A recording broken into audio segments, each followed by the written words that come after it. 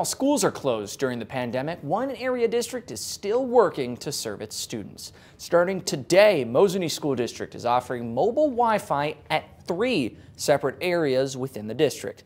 And this morning, News 9's Chase McNamara is live in Marathon County with more. Chase? Josh, the Mosinee School District contains 9 different municipalities, so it's doing its best to help as many students as possible.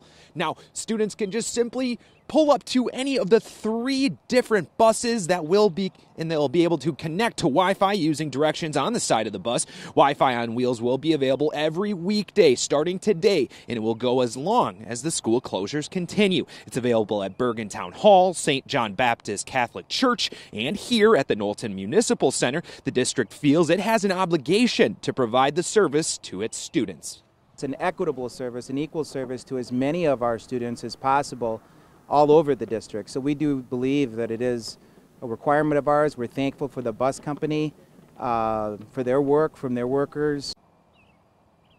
There are 3 different sessions, mornings from 7:30 to 11:30, afternoons from noon to 4, and evening sessions from 4:30 to 7. But the evening sessions are not available at St. John's. And also, students will be able to get grab-and-go lunches at each of the locations. They'll be serving those up every weekday from noon to 1. They will be putting them on tables so everyone can maintain social distancing. I'm live in Marathon County. Chase McNamara, News 9 WAW. All right.